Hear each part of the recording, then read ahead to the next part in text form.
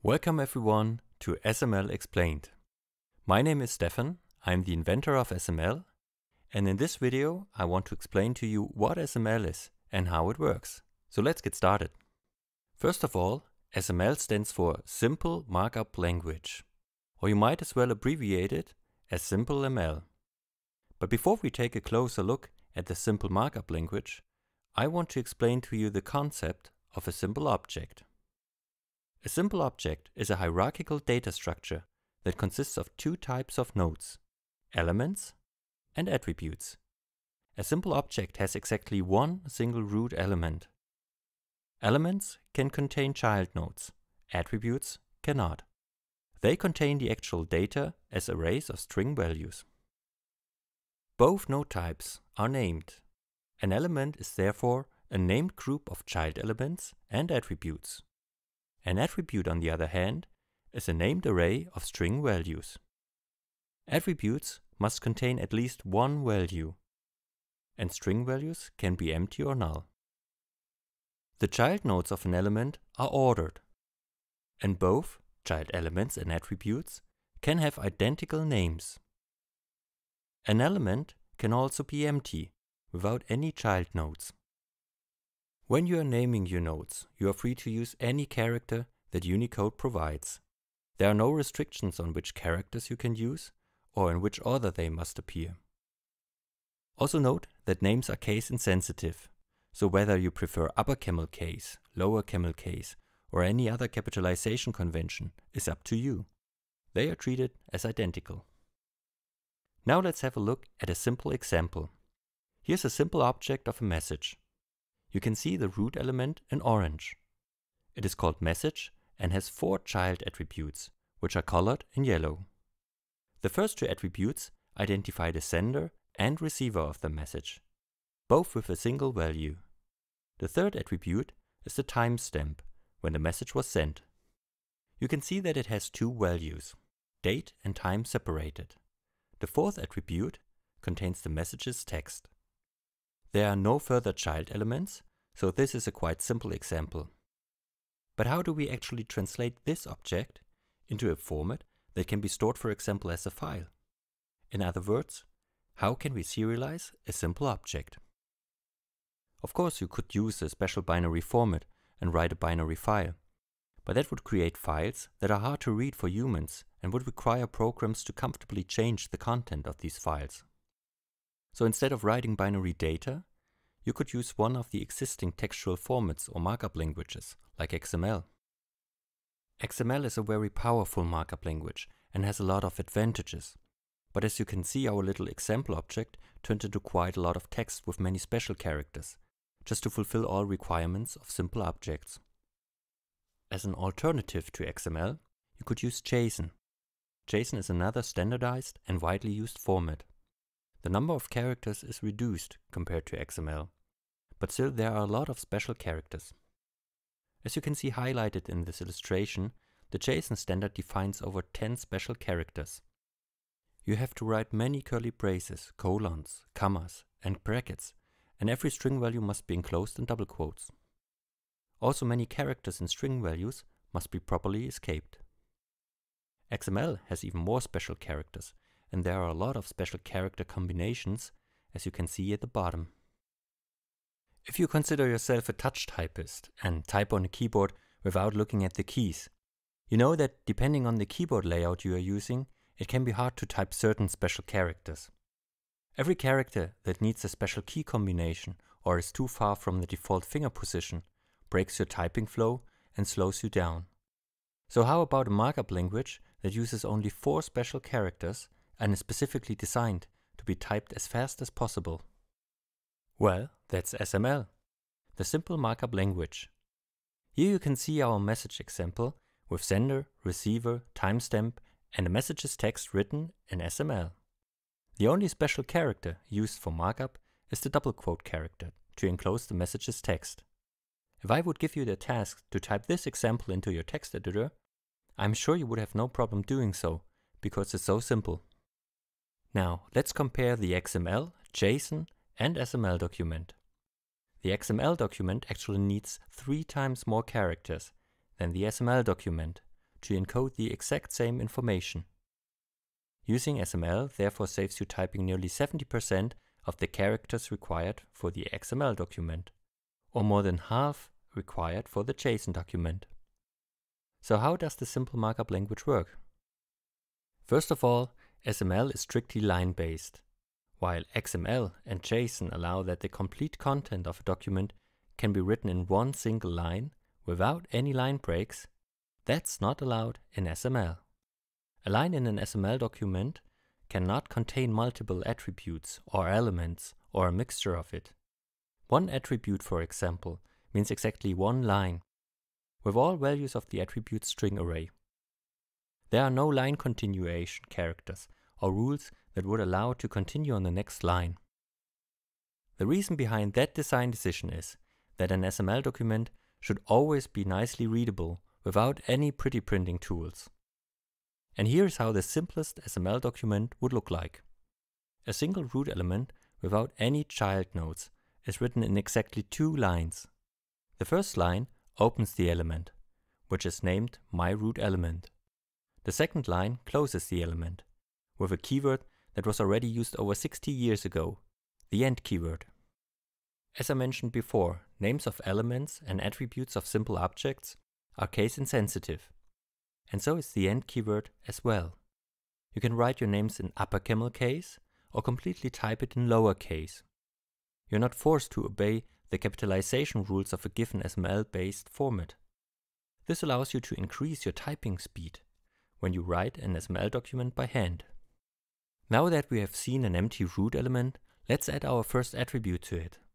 This new line starts with whitespace to signal that the attribute is a child node of the root element.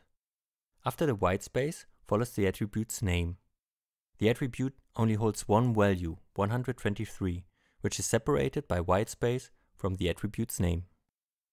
We now add a second attribute, which has multiple values. All values are as well separated by whitespace, which makes it really fast to type. Right now, these values look like numbers, but remember, an attribute is a named array of string values, which means all values are handled as strings, because SML does not define any value types. To visualize that, let's enclose all values in double quotes. In this case they are not necessary, because the values do not contain any special characters. But as soon as a value contains special characters such as whitespace or the double quote character itself, they become necessary. Here we added a third attribute, which holds the single string hello world. The space between the words hello and world makes the double quotes necessary. Now we want to group some of the attributes. We do this by adding an element to the root element, which we call group 1, and moving the first 2 attributes to it. The new element is closed with the first end keyword in the 5th line. Although the example shows that the lines are indented, note that SML is indentation insensitive. You can use as many tabs or spaces as you want, or no indentation at all. But for better readability, it is recommended to use indentation. If you want to put a comment over or behind an element or attribute, you can do so using the hash character. In the example, I inserted a comment line before the start of the root element. I also commented the group 1 element out and wrote a comment behind the third attribute. Now let's have a look at some special cases of values. If your value contains the double quote character, it is escaped by another double quote. If your value contains the hash character, it also needs to be enclosed in double quotes. If your value is simply the minus dash, it also needs to be enclosed in double quotes. That's because a simple minus dash without double quotes denotes the null value. The second attribute demonstrates this. An empty string is simply denoted by 2 double quotes. SML also handles multi-line strings. If your value contains a line break character, the value is split into its line strings and separated by a slash without any whitespace in between. In the example you can see that the first attribute has a value with 3 lines. I mentioned earlier that an element's child attributes and elements can have the same name. In this example you can see that there are 3 attributes, all named myFirstAttribute, and 2 elements, both named element1. With that in mind, you can create file lists, like this recent files list, with multiple attributes all called file. SML uses Unicode and is ready for documents in a language of your choice. If you write documents in French, Japanese, German, or any other language you prefer, the end keyword might not fit into your completely localized documents. You then have the option of replacing the end keyword with a localized one. Here you can see two examples with replaced end keywords. When such a document is loaded, the parser first jumps to the end of the document and takes the last keyword as the end keyword. This brings us to the naming of elements and attributes. There are no special naming restrictions except for one rule, that the name is not allowed to match the end keyword. Otherwise than that, you are free to use any character you want. The same string escaping and enclosing rules apply for names as they do for values.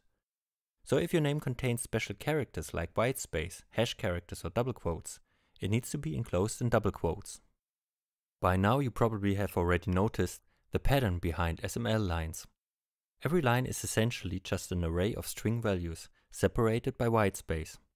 Element lines only have one string value, and attribute lines at least two.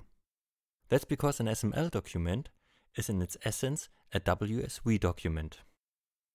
A whitespace separated values document, or whitespace SV, is essentially an array of string arrays, where every line can contain as many values as desired. These values are separated by whitespace instead of commas, as in CSV documents. All the string escaping and double quote enclosing rules I explained before for SML are actually WSV rules. WSV documents can be used to save tabular data. Here you can see a table with 4 columns that lists several persons with their first name, last name, age and place of birth. Comments start with a hash character, and values with whitespace are enclosed in double quotes. You can also see an age value missing, indicated by the minus dash, which will be read as null value. So you have a format designed for tabular data and a format for hierarchical data that's built upon it.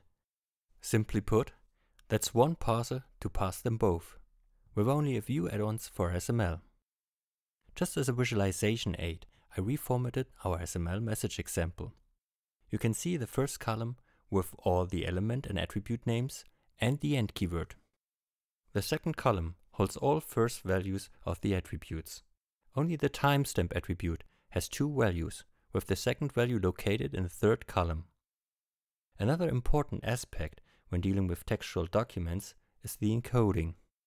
In order to assure that non-ASCII characters get encoded and decoded in a reliable way, both SML and WSV documents are ReliableTXT documents. That means there is no guessing how a textual document might be encoded. A ReliableTXT document always writes a preamble in front of the encoded text to signal which encoding technique was used. The preambles are all unambiguous, so every preamble distinctly identifies the used encoding. 4 encodings are available: UTF-8, UTF-16, UTF-16 reverse or little endian, and UTF-32. You can see here in red the preamble bytes of every encoding and the bytes of the letter A encoded. Another aspect that is clearly defined in ReliableTXT is how line breaks work.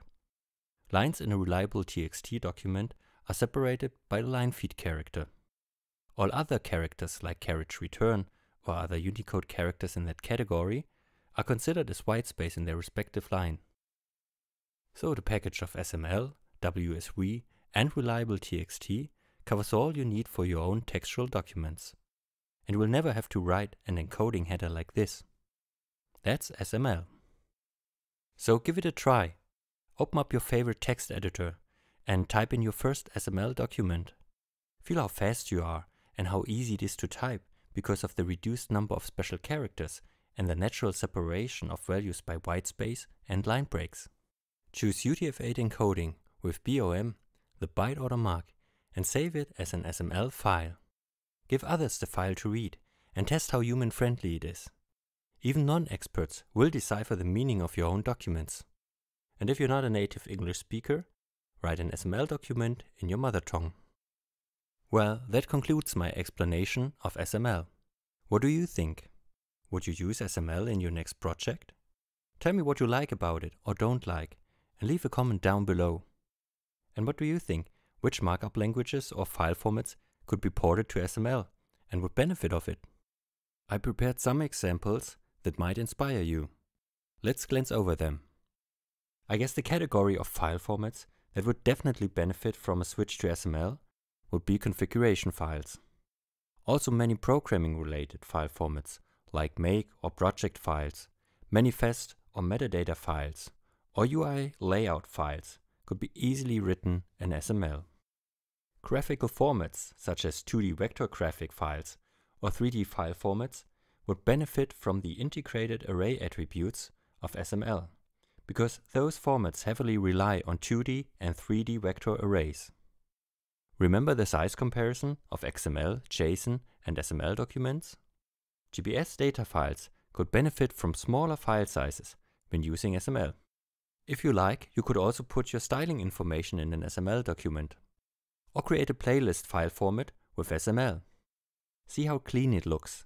You've got your title, an embedded playlist image encoded as base64, and your playlist files, all with custom names. Video editing file formats or music file formats could benefit from SML as well. You could simply type in your notes and create a song in your text editor. And look how easy it is to define a graph structure with nodes and connecting edges. Graphs can be found everywhere, from business processes to structural or behavioral diagrams in software engineering, or shader graphs in 3D computer graphics. Nowadays, whole computer games are programmed just by placing nodes and connecting them. Imagine how easy saving these graphs with SML would be. And yes, there are formats that have been around for ages, so why change them? But maybe they could use a bit of fresh paint. It's also not wrong to mix different markup languages. Why not use SML as the main document structure and other markup languages inside of attribute values? With so few characters that need escaping in SML strings, that's definitely an option. And now look at this example that even non-computer experts could write. Maybe future cooking machines will be able to read such recipes written in SML. Another example could come from the field of financial reporting. Report files with financial statements could be readable with SML without any transformation. If your text editor supports folding of SML elements, you could easily start examining your data on the highest level and drill down by unfolding the elements you're interested in. A few more ideas could include data structures for online shops, SML formats for contacts or electronic business cards, or calendar data exchange, as well as project management file formats. I could go on, but I think you get my point. There are so many interesting areas where SML might prove useful. Challenge your creativity and post a comment what comes to your mind.